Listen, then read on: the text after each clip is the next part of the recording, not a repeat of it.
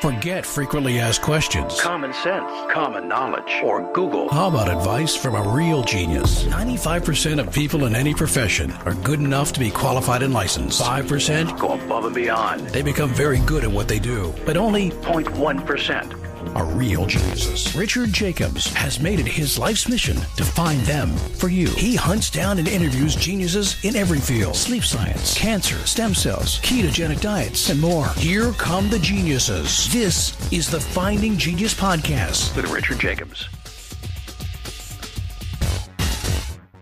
Hello, this is Richard Jacobs with the Finding Genius Podcast. I have James Collins.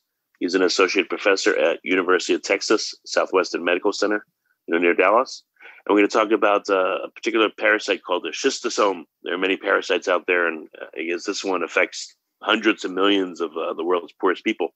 So we're going to talk about that. And thanks for coming, James. Thanks for having me, Richard. This is fantastic. Yeah, tell me about your work. Why the focus on this parasite, and what's been your background? I'm not a card-carrying parasitologist per se. So I kind of came to work on schistosomes from a different background. So, I was trained as a geneticist, a molecular geneticist, and a developmental biologist. And I really got my introduction to schistosomes when I was working on their free-living relatives, which is an organism known as a planarian. You might remember these guys from high school biology. These are the ones you can chop off their head and they regrow their head very rapidly. You can chop them into a bunch of pieces, and they, each one of the little pieces can make a whole new worm. And so I got really interested in that as a graduate student and went to one of the preeminent labs working on planarian biology as a postdoctoral research fellow. And then, I started studying planarian reproductive biology, and I just kind of became amazed with all of the amazing reproductive biology that kind of occurs throughout the flatworms, this phylum known as Platyhelminthes. And it eventually led me to start reading more and more about these parasites, and in particular the schistosome, which is really the most devastating of all the parasitic flatworms. And I kind of looked at the research landscape, and I kind of saw that a lot of the biology that I was trying to understand in a planarian was very much kind of unexplored in the schistosome. And so I rolled the dice, and I just started taking some of the tricks and tools, I'd kind of learned from working on planarians and started applying them to schistosomes. And that's kind of what I've been doing now for a little over a decade.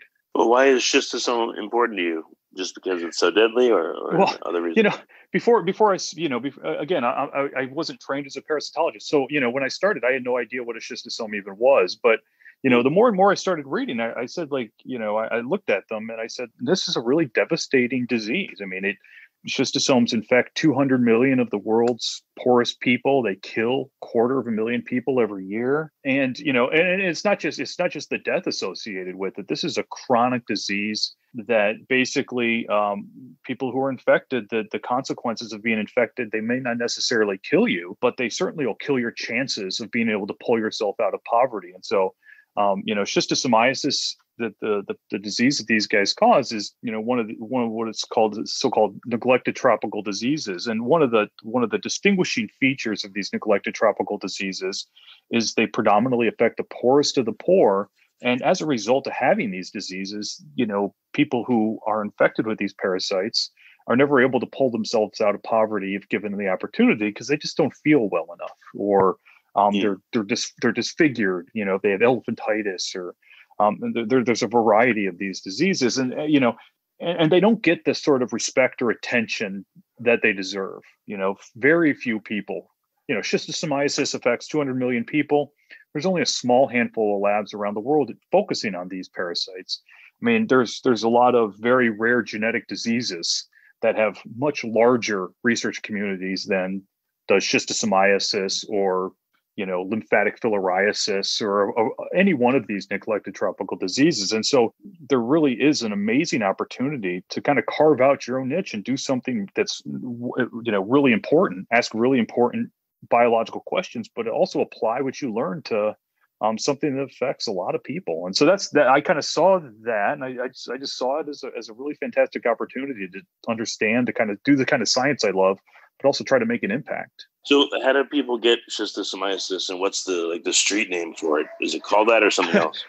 Yeah. So There are some street names, but they're not really that catchy. One of them is like snail fever, and the reason it's called one of the street names is snail fever is schistosomes have an incredibly complex life cycle. So I'll kind of go through it. So if you're infected with a schistosome, these worms are inside you. They're living inside your blood, and they're laying eggs. Okay, and these eggs are then somehow, through mechanisms we don't quite understand, somehow passage from your blood out into the lumen of your intestine or your bladder, and then you pee or poop these things out. Okay, then this is really only the start. So then these eggs reach fresh water. Okay, and so in the poorest parts of the world, people, the water, the people's waste products end up in the streams, end up in lakes, and when that happens, the eggs inside the waste material basically liberate a larval form. Okay, which is called a miracidium, which kind of looks like a little, like a little furry ball because it's covered in these finger-like projections called cilia, and they kind of zip through the water and they infect a snail. Okay, and this is really a key part of the parasite's development. Once they go inside the snail, they're able to make they're basically immortalized inside the snail. They can make potentially millions and millions of copies of themselves, genetically identical clones of themselves, using a very poorly understood population of stem cells. So these stem cells from the miracidia, they undergo divisions and they undergo asexual embryogenesis, and they make another larval form called a sporocyst. And inside this sporocyst, another organism develops called a cercaria. And these cercaria then burst out of the snail, and the cercaria then go into the water. And the cercaria are attracted by movement, by oils from your skin.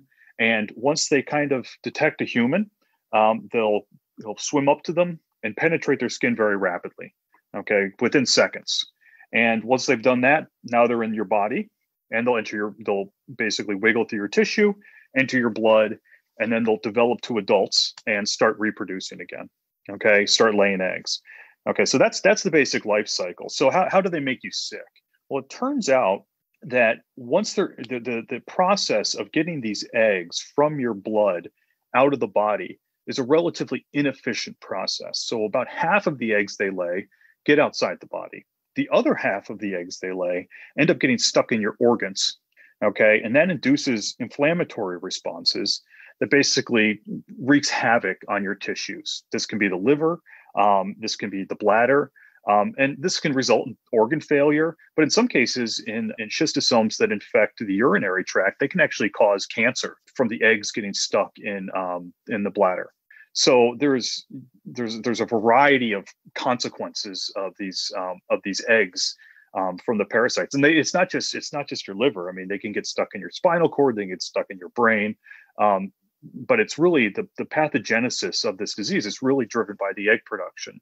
And so that was one of the reasons I said that I was interested in schistosomes. Is one of the reasons is that they have this amazing reproductive biology that in many ways I saw being very similar to the kind of amazing reproductive biology that exists throughout Platyhelminthes. And it's this really cool reproductive biology that is really the driver of the disease. If you actually block schistosomes from being able to produce eggs, there's very few consequences for people who are infected. So really, fundamentally, it's a disease driven by this egg production. It's in snails. They burst out of snails and they kill the snails. And then the schistosome is it a single cell or a multi-cell type of worm? Yeah. So so these things are worms. They're multicellular.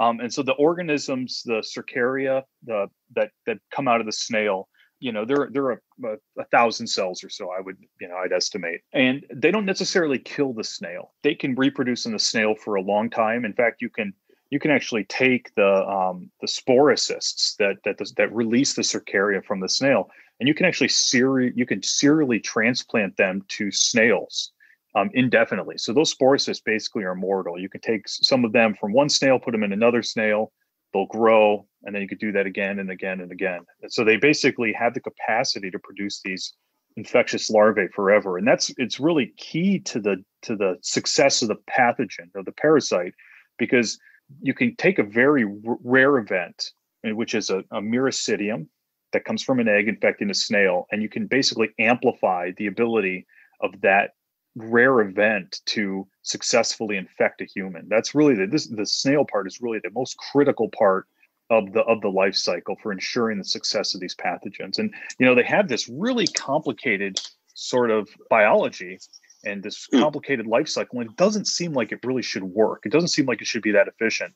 But you have to remember, these parasites infect 240 million people. So this is a very efficient process. And these parasites are arguably are one of the most successful parasites on the planet.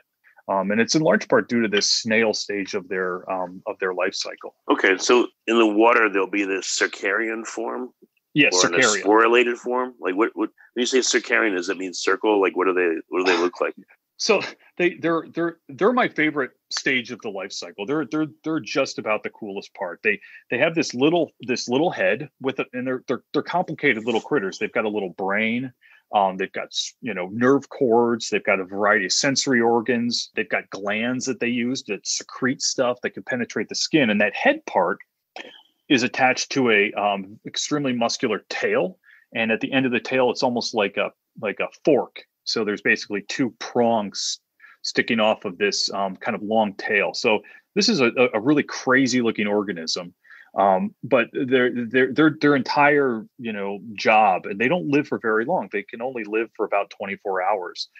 They don't eat, they don't sleep. They just wait for a human to come by, and so they can get in. And so and it's really quite remarkable. You can actually do this experiment in the laboratory. You can take oil from your face, and you can rub your thumb on your face, then take your thumb and make a little like fingerprint on a petri dish, and add the cercaria, and they'll immediately swarm to where you just made your mark on the petri dish. They're really remarkable creatures. And so what they do is they use this muscular tail to kind of zip through the water in like almost a corkscrew sort of motion. And once they get to the what they want to infect, basically they very rapidly shed their tail. Their tail basically just falls off, and they release stuff from these glands that they have that presumably digest your skin a little. And then they just kind of wiggle themselves in there, and now they're in. And once they're in, they're basically, another remarkable feature of the schistosome is, they survive in your bloodstream at the, basically living on the front lines of the host immune response for decades. And it doesn't really seem to bother them. It's almost like they're invisible to the immune system. At least they're not subject to being killed by the immune system when they're healthy. So it's, it's really remarkable that these parasites, are able to do this. And you think about that evolutionarily, what sort of the sort of mechanisms that they've had to devise to allow them to basically become invisible to the host for 30, 40 years is pretty impressive. And if you think about it, from not just from the perspective of trying to understand schistosome biology, but look, I mean, if you think about organ transplants, one of the issues you have with organ transplants is basically the host immune response basically recognizes something as foreign. That doesn't happen in the context of schistosomes. So, trying to understand perhaps some of the immunology of how the schistosomes are able to evade the host immune system, maybe that could give us insights into, non-related problems such as, rejection and during, organ transplant, if there's special molecules the schistosome makes that allow them to be invisible. And, so there's a tremendous number of really important fundamental questions that, because this parasite doesn't really infect people in the Western world, a lot of these questions are kind of wide open. We don't really have a lot of answers, which is, at some level, it's a really good position to be in if you're a biologist and you get excited about discovering new stuff. Yeah. What makes people sick when I'm looking at a graphic of all this. I see they have like tails, and then when they get into people, they lose their tails. So they're like this egg-shaped schistosomulae, and then they go to different parts of the body. And then some of them turn into adults, these weird strange looking worms. So what makes people sick? Do they steal nutrients? Do they destroy linings of tissues? What do they do? If you like this podcast, please click the link in the description to subscribe and review us on iTunes. Yeah, so they get in your blood, and you basically, the schistosomes are unique. among flatworms because they have two sexes. There's a male and a female. And basically the male hugs and holds on to the female, and they meet up once they've sexually matured, and they live inside, and then they do this in your blood vessels. Okay. There they start eating blood. The female will then sexually mature, and she'll start laying hundreds to thousands of eggs a day, depending on the schistosome species. And the eggs are actually the central driver of the pathology or that causes you to get sick. So if you have an infection with only male worms or only female worms, you experience almost no consequences of being infected. You probably wouldn't know you were infected. It's only when you have male and female worms together, when they're producing eggs, that you get really serious consequences associated with infection. So it's solely driven by the parasite's ability to produce these eggs that causes you to get sick. Is there competition? Like, is it even between males and females, or is an infection typically, is an infection different if I get lots of females versus lots of males?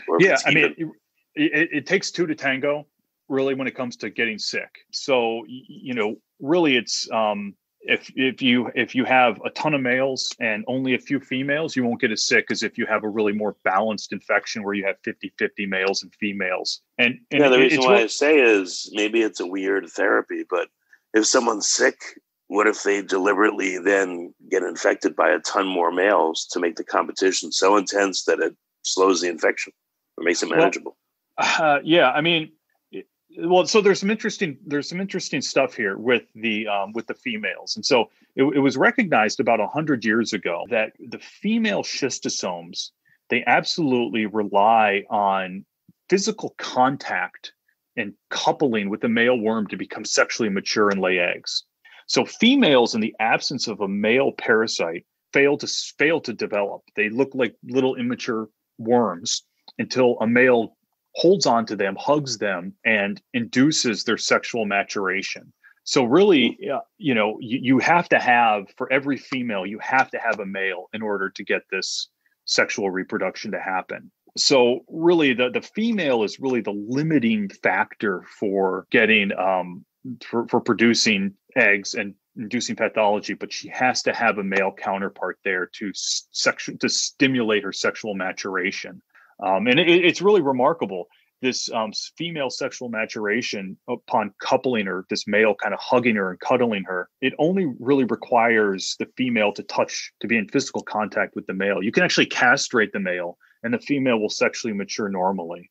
So I like to say that, in terms of the female, she's more interested in cuddling than she is in having sex. It's only about this physical contact. And then the process is reversible. So you can have a male and a female, and the male will induce the female to sexually mature. But then if you take away the male, she'll regress to an immature sexual state and won't produce eggs. And so she requires constant physical contact for sexual development. So do they pick one partner for life?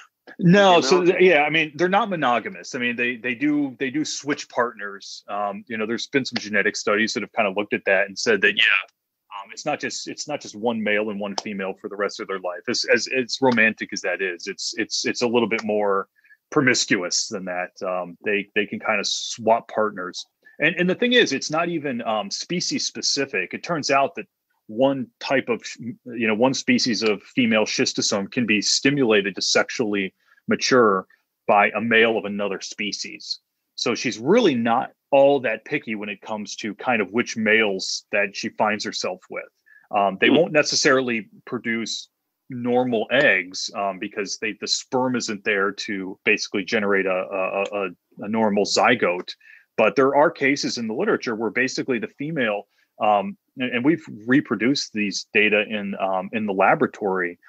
Basically, the female, she'll lay eggs that will start to develop even though she's had no sperm contribution from the male, which is a process called parthenogenesis. So she'll lay eggs that are basically only have her DNA and nothing from the father. And this has been observed in the classic literature as well. So there's some really bizarre stuff going on here. And it's becoming more and more clear that in the field, you can actually have these hybrid schistosomes where a male of one species is close enough, is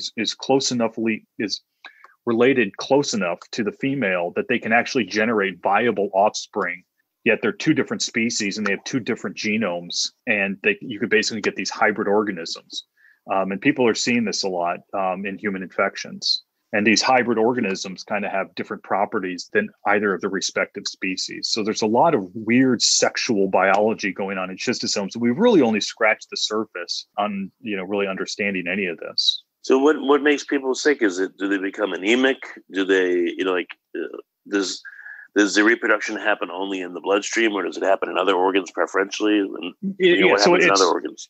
Yeah, so it's primarily in the bloodstream, which basically goes everywhere, right, in the body. Now, when the schistosomes, typically, they're in the blood vessels surrounding either the intestine or the bladder. And that kind of restricts usually where the eggs are going to get stuck.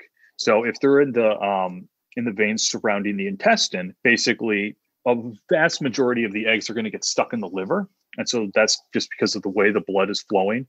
The blood from that region of the body just goes directly to the liver. And, the sinusoids of the liver basically aren't big enough. So when one of these big eggs, which is about, 100 micrometers in length, they basically very easily get stuck in the liver. And when they get stuck, these eggs are constantly secreting proteins that basically freak out the immune system. And the immune system attacks the eggs that are stuck in the liver. And over time, that leads basically to like a scar almost in the liver. And once this happens a few 100,000 times in the liver, then the liver starts to have problems. And it could be the same thing in the bladder. What about in the blood? I mean, when blood gets to the spleen, I would guess normally that's where cells are disposed of in the blood. I mean, do the parasites are they able to stay persistent in blood, or like what happens to them? They just sit there. I mean, when they're adults. Like has anyone tried to fluorescently or tag them somehow and see if they make round trips and they avoid any filtering? So one thing is, once they're adults, they're very large. So they're about over a centimeter in length. So they're quite large. You can actually see them with your eyes. They've got very powerful muscular suckers that they use to hold on to the blood vessels. But when they're younger larvae, they do make multiple passes around the circulatory system until they basically at random find themselves in the right place in the body. So in schistosomes that infect the vein, that live in the veins surrounding the intestine, once they get there, they stay there. And then they start to sexually mature. So they do make multiple passes, but it's thought that once they're adults, they kind of just stick around in those blood vessels for a very long time. Do they hook into the wall, or what do they do? They have suckers. They have their mouth, and they have what's called the ventral sucker, and they just hold on. And they eat blood, so they definitely they acquire nutrients from the blood. They have a skin, which is called a tegument, which is extremely absorptive.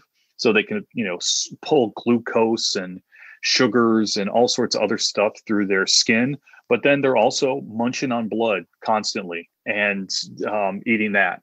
But, usually I don't think you have enough parasites in you to really make you anemic from them eating all the blood. It's really the eggs is the primary driver of pathology associated with infection. So has it been found that anything really repels them or anything, stops their development or causes them to go into like a spore phase?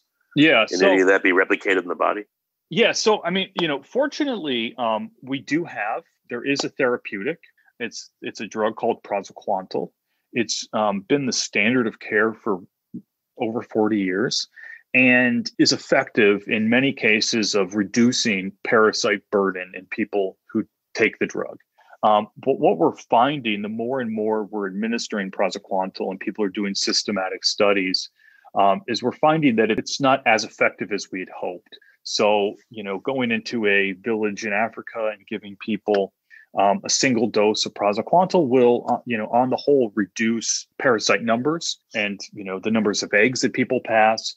But, you come back to that same village the next year, and basically oftentimes there's very little difference in the infection before and after treatment. So it's clear that, mass drug administration with praziquantel is not going to be the sole means by which we eradicate this disease from the developing world.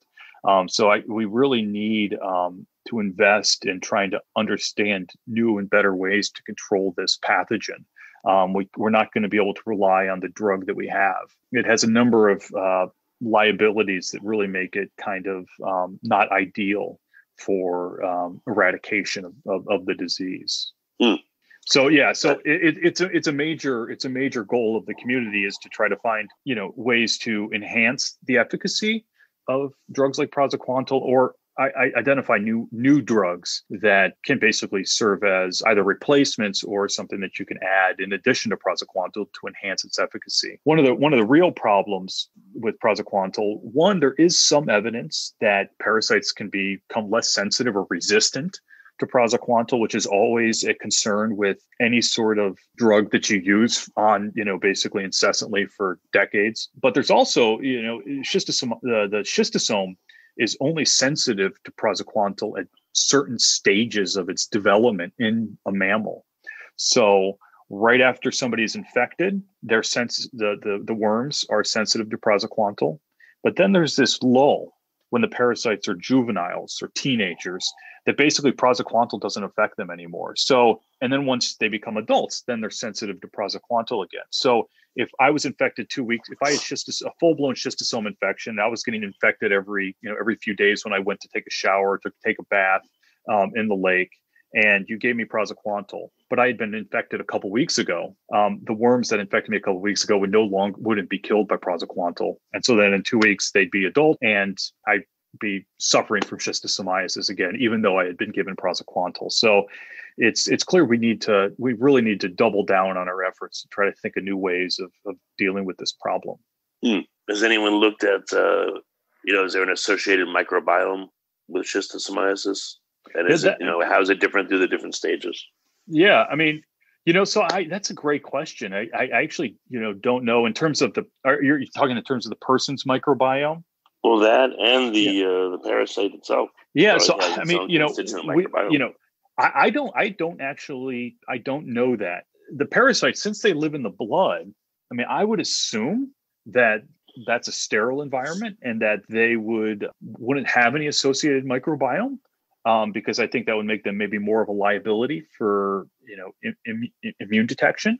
But it's certainly possible that there's things there that we've just never observed. There have been some studies looking at differences in the microbiome of people who were infected. And I think you can see differences, but, some of the studies weren't controlled as well as, it's a very hard sort of thing to do and in a very controlled way. So I think that the jury's still out on whether the schistosomes actually cause any sort of major deviations in the microbiome, but it's certainly something that deserves some attention for sure.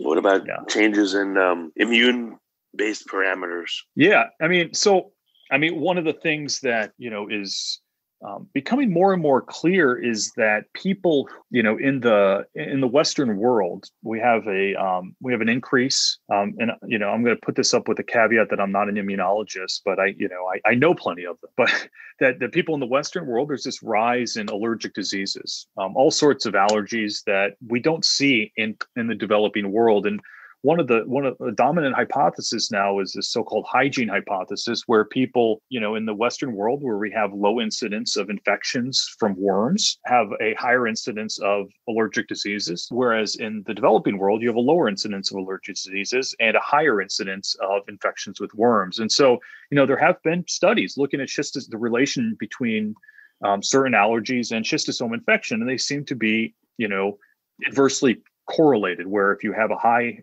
population with a high incidence of schistosomiasis, you have a low incidence of various allergies. And so that theme is popping up again and again and again with a variety of worm parasites. I mean, like I said before, these worms have had, they've had millions of years to adapt to surviving in the hostile environment of the immune system. And so they've come up with all sorts of tricks to tamp down the immune system. And so, it could be the very mechanisms they use to tamp down the immune system are capable of also suppressing things, suppressing instances where your immune system goes into overdrive and responds to an allergen. And so that the jury's still out, but I mean, there's a lot of compelling data out there to suggest that there's something going on between worms and worm infection and allergies, and to the point where, people have been in, there've been clinical trials where people have infected people with worms to see what kind of happens and whether there's any sort of positive consequences with various sort of inflammatory or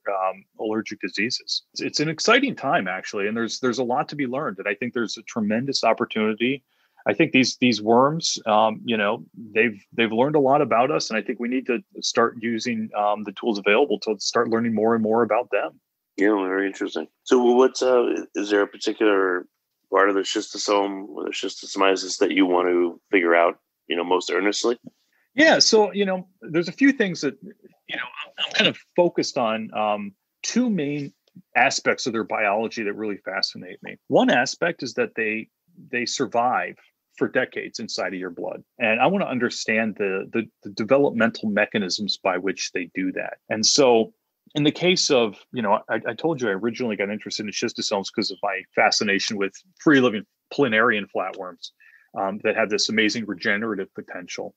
And the reason planarians are able to regenerate is they've got these stem cells called neoblasts, which basically rejuvenate all of their tissues. And so when I started working on schistosomes, I thought, well, they could survive inside of a host for decades. How are they able to do that? How are they able to repair their tissues if they get old? How are they able to, if they get damaged by the immune system, how are they able to repair themselves? Do they have stem cells that resemble the stem cells that their free-living cousins or the planarians that they use to regrow a head after they've been amputated? And so we looked, it's been several years now, but we found that schistosomes actually have stem cells that in many ways do exactly the same sort of biology that the planarian stem cells do. And now the more and more we're looking, it seems that these stem cells are present in every flatworm that we can find. And it seems to be something that's shared among, basically that's common to most, if not all, flatworms.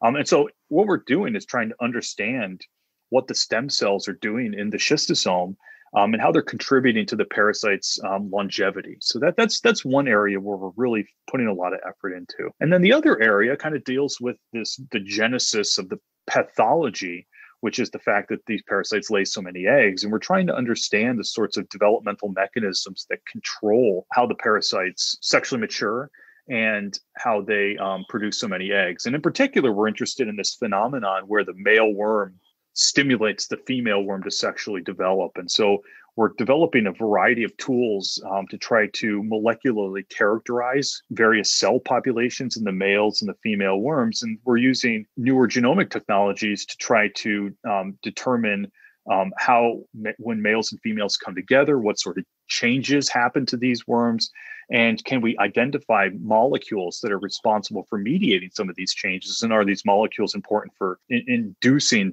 these sexual changes that happen in the female worm upon coupling with the male worm? And from a therapeutic standpoint, either of these, targeting the parasite's longevity or targeting the parasite's reproductive output, would have beneficial results if we were able to identify drugs, for instance, that blocked either of these two processes. They could effectively blunt the pathogenesis of this disease. So, we're asking kind of fundamental questions about the biology of the organism. But what we really hope to do ultimately is apply what we learn to developing new drugs. Interesting. So, last question here. You said some people will have the parasites in their blood for decades. Like, how is that known? And they just have no symptomology, or is it periodically? What happens? Yeah. So, I mean, I don't know any of these people, but, I would argue there's probably hundreds of case reports in the literature.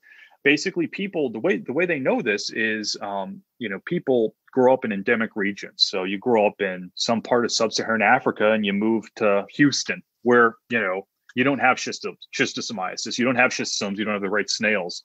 And these people, they moved when they were children and they grew up in Houston. Maybe they moved to Denver, and they're 35, 40 years old. They've never been back to Africa. and they go to the doctor, I'm not feeling that well. And they said, oh, you've got schistosomes. You've got a schistosome infection. And the life cycle, these parasites, they don't replicate. They don't divide in your blood. They don't reproduce in your blood. They lay eggs in your blood. The only part where they make new schistosomes is in the snail. So basically, these are the exact same worms that person was infected with when they were a child. And there are tons of case reports showing that this is what happens. So it's clear that these parasites have incredible longevity, and they can lay eggs for an incredibly long time. I mean, we don't know if these are extreme examples, but the examples we have, there's lots of them. So it suggests that this is not an uncommon occurrence, that these worms can survive in your blood for at least 30 years. They have the potential to do that.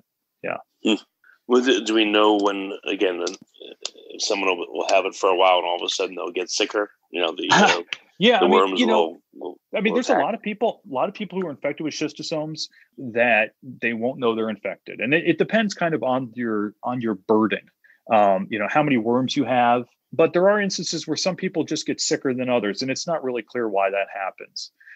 But certainly worm burden, the amount of worms that you have and how many eggs they're laying, is certainly a driver of how sick somebody gets. And so, you can imagine if you have a low level infection, maybe you don't notice, but maybe over 30 years, you get enough eggs stuck in your liver, then you start not to feel well. And, a lot of this damage that can happen in your tissues is stuff that's never repaired effectively. So it can basically get worse and worse over time, especially if the worms keep laying eggs. So, it's really a context dependent sort of thing. Yeah. Okay. Sheesh. Yeah, there's a lot to know there. So what's the best way for people to find out more about your work? Well, I've got a website, www.collinslab.org. I've got some information on there. I've got links to other places that have more information. There's a lot out there. And, if you're interested, shoot me an email. Okay, very good. Well, Jim, thanks for coming on the podcast. Well, hey, thanks for having me. This was a lot of fun. If you like this podcast, please click the link in the description to subscribe and review us on iTunes. You've been listening to the Finding Genius podcast with Richard Jacobs. If you like what you hear, be sure to review and subscribe to the Finding Genius podcast on iTunes or wherever you listen to podcasts. And want to be smarter than everybody else? Become a premium member at findinggeniuspodcast.com. This podcast is for information only. No advice of any kind is being given. Any action you take or don't take as a result of listening is your sole responsibility. Consult professionals when advice is needed.